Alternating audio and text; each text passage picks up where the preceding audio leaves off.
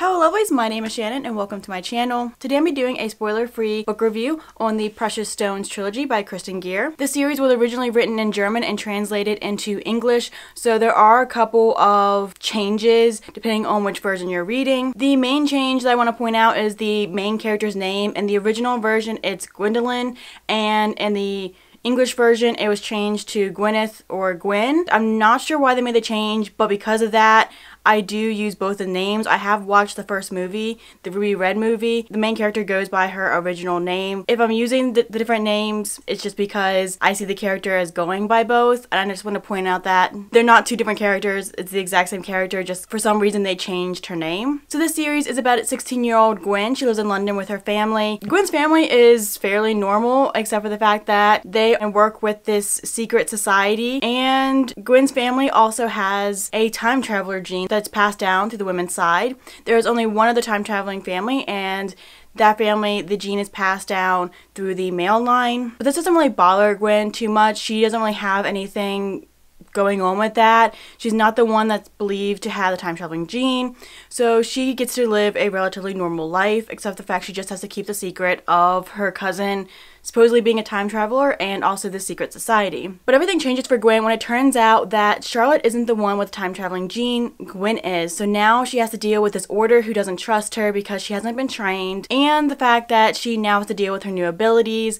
There's also strife in the family because obviously some people in her family aren't really happy with the fact that Gwen is the one with the gene. And then there's a time traveler in the other family line, Gideon. Gideon is 3 years older than Gwen, and she falls hard. He is your typical aloof kind of rude guy, and it's because of what's going on between Gideon and Gwen that this series may be a fantasy, but it is mainly a young adult romance. I really want to put an emphasis on the fact that it is a young adult romance, and if you're going into this thinking that it's gonna be like a really cool fantasy story, it is, but it doesn't spend too much time on the fantasy aspect. And because of the time traveling gene, a good part of the books are taking place in the past, so that is where the historical fiction comes in. The first thing I want to bring up with this series is the pacing. I feel like the story isn't really plot driven. It's more goes by like storytelling. It's more about bringing the readers along with what this character is going through. While it does have a lot of stuff going on in the plot, and the series actually takes place within like 2 weeks. It's a very fast-paced plot, but I don't feel like the story was written to go along with the fast-paced plot. The first book spends a good part just like kind of setting everything up, how Gwen lives her life, her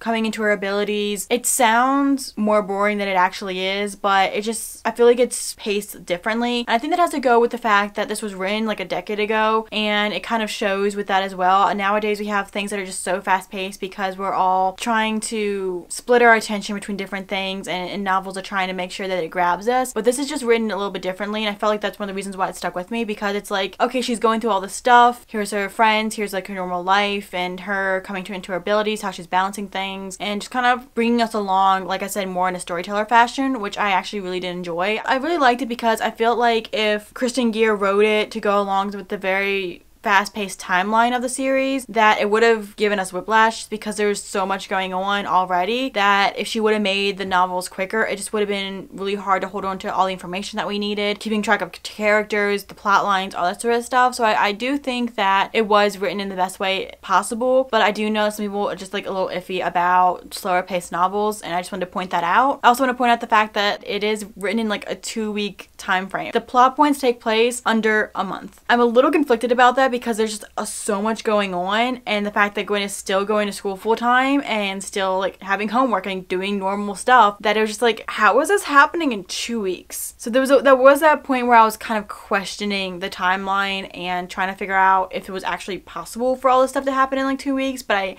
I mean I suppose it is. It felt very strange. So yeah. Another thing is how the novels end and pick up. In the first book we have an ending point, and then in the second book it immediately picks up right where the first book left off, which doesn't always happen in a lot of the novels that I've read at least. So it was really nice to have that. It was weird at first, but it was also nice because there wasn't that period of, oh, all this time has passed and now we need to reintroduce you to the characters and reintroduce you to what's going on and all this stuff that happened that wasn't mentioned in the books. So I do like the fact that, especially working within the 2-week period, it immediately picked up and we're not like left in the dark about anything that was going on. I do feel like it was a little strange though. It's like, why end end the first book at that point when you're immediately going to pick up the second book right after that. I felt like she was trying to keep the books within like a certain page count, and I'm not sure if there was a specific reason for that or just like a preference. I do really like how the second book ended though. In Sapphire Blue, the novel ended at an emotional high point.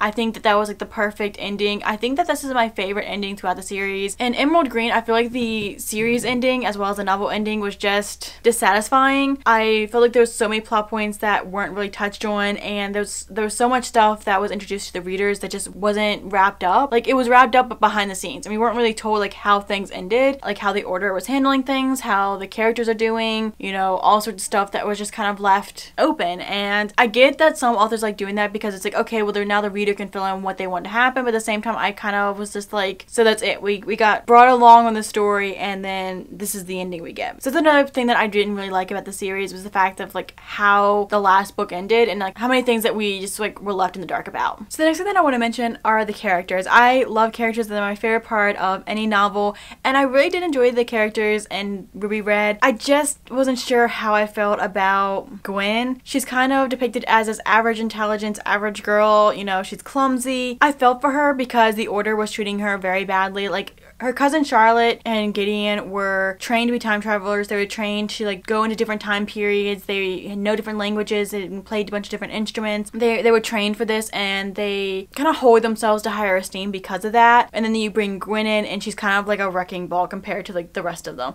And the Order treats her very badly. So I feel sympathy for her, but I also felt like Kristen Gear kind of dumbed down her character quite a bit just to make the differences between her cousin Charlotte and Gideon that much more obvious. I also really love Leslie, Gwen's best friend, but I also wasn't sure how I felt about the balance between their friendship as well, because Leslie is doing all this research for Gwen, looking up all this stuff, taking all this time for her, and I felt like on one side it complements the relationship really well, but on the other side I felt like Leslie was only there for, at least in the first novel, I felt like Leslie was only there just to kind of be the brains of the duo, instead of giving Gwen a little bit of more intelligence and balancing out the friendship a little bit more. Now in books 2 and 3, Leslie becomes a more prominent character and actually has more of an emotional support role than I do believe she has in the first book. But at the same time, I mean, I love Leslie as a character, but I also feel like she was partly only brought in to be the brains of the friendship. And I am conflicted about just how Gwen was characterized and how her character was set up. Like, I don't have a problem with the fact that, you know, some people are clueless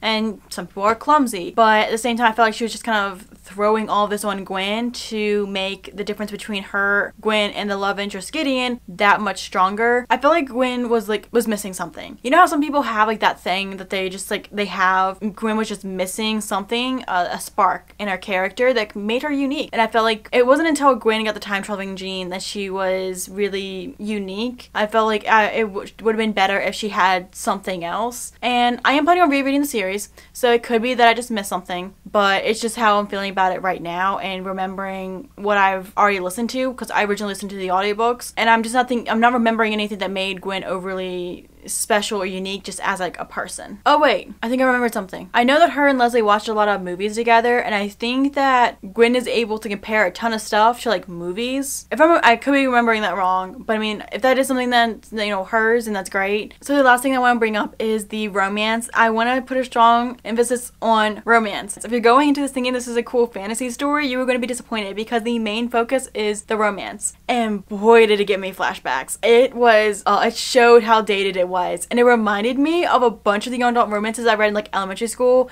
and beginning of middle school, because of some of the cliches. Like I was saying before, Gwen is depicted as this like average girl, watches TV, you know, average grades, clumsy. Gideon, her love interest, is trained in like instruments, languages, etiquette, all sorts of stuff. He can fencing, he's trained in that as well. And they are opposites. I do like their romance together. I think they balance each other out very well, but it was just a couple of parts that just got me cringing. Like, he took her breath away every time she sees him, and her heart beats faster, and like those lines, and the fact that, oh yeah, all this stuff is happening with like the Order and different things going on and her family secrets and stuff like that, but yeah, she's gonna spend the majority of the time worrying over the fact that Gideon may or may not like her. So I felt like some respect for Gwen kind of dwindled because her priorities were out of whack, but at the same time, she's a 16-year-old girl. This is like the first guy she's like really been interested in. I get it, but it was also just like such a flashback to other young adult romances that I read, and it was just like, wow. wow, okay, this is where we're going with this. So I just want to warn you guys with the romance that if you're not interested in reliving the early 2000s of young adult romance, then you're probably not going to be interested in this series that much, just because it will give you flashbacks. Like, that is how outdated this feels, just because of her priorities being like ultra on the romance, and the fact that Gideon is the stoic, rude guy, but he's good at everything, and Gwen is the average teenage girl. I'm not meaning to put down the book and anything. I just want to be very upfront with you guys and honest with you guys, even harshly honest, and being just like, this is how the book is. If you don't think you're gonna like it, then don't even give it the time of day. There's just no point reading it if you know you're not gonna like it because of this. It's because of the romance that this book is kind of conflicting for me, because on one side I feel like I shouldn't like the romance as much as I do. On the other side though, this is whatever, you like what you like. I do like Gideon and Gwen together. I do think they balance each other out very well, just because of the fact that Gideon is so put together and most of his life has been spent training as a time traveler, that having Gwen thrown into his world and kind of shake things up, being like, hey, haven't you ever stayed up until like 2 o'clock in the morning doing all this stuff and eating junk food or whatever, and kind of giving him more of those real life experiences, I feel like balanced out the relationship really well. Like, Gwen helped her with her training and kind of getting her feet under her with time traveling stuff. She just kind of gave Gideon his teenage years back. I mean, he's only 19 years old, but I mean, he kind of comes off like he's older just because of how much responsibility has been put on him. I feel like she's just kind of giving him a little bit more time and kind of letting him be free a little bit more and question things more, and just kind of making him open his eyes to experiences and stuff like that. Overall, I do enjoy the romance, and I do think that they work really well together. One thing that I don't like about it is the fact that Gideon is like very rude to her, and they have these periods where he's just like harsh for no reason. It was just trying to like play into like the bad boy role, like, oh, he's a bad boy, you shouldn't like him, and yet she shows a softer side to him. I felt like that was kind of the way Kristen Gear was trying to go, without like making Gideon seem like too much of a bad boy. I'm just not sure if it worked out really well. And it's like one of the few things that I didn't like about the characters together, is the fact that Gideon just couldn't get his emotions right, and I felt like she was trying to have this bad boy role without giving him the actual bad boy role. But other than that, I did enjoy the romance, like I've been saying, and I did enjoy the series overall. I am planning on rereading the series actually pretty soon, because I originally listened to the audiobook of this during a family trip one weekend, and I immediately came home. I bought the series because I wanted the physical copies, because I just enjoyed them that much, and I just really want to sit down and like read the physical copies and kind of see if I feel any differently about them. Audiobooks are hit or miss with me, and because of that, I tend not to finish audiobooks. Not because the books are bad, just because I tend to tune them out. I just can't really get into audiobooks. The fact that I got into this audiobook series, not just with one, but like the entire series, was really great for me, and I just really wanted to see whether or not I'd have like a different experience reading physical copies. I'm hoping to read them hopefully in July or August, and kind of seeing how I feel about them after that. So that is all I have to say about this series. I hope you enjoyed the video. Let me know in the comment section if you've read the series or interested in them. I'd love to hear from you guys. I hope you're having an amazing day, and I'll see you again soon.